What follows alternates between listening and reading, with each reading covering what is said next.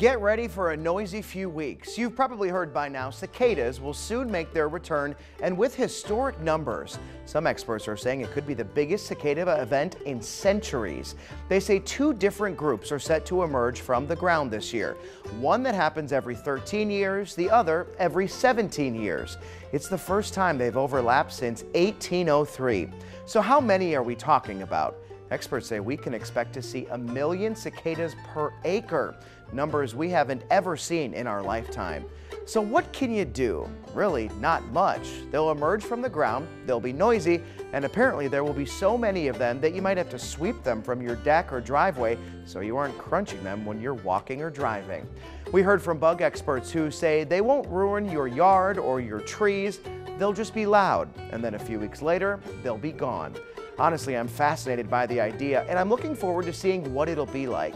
So when is this happening? Experts predict next month, or when the ground warms to 64 degrees. You might think this is gross, but there are restaurants that will have cicada dishes on the menu because they're very high in protein and a delicacy in some parts of the world. My best advice? Just embrace the historic moment and know it won't last forever. That's just my 2 cents, and your 4 to 5. WFMY News 2 at 5 starts right now.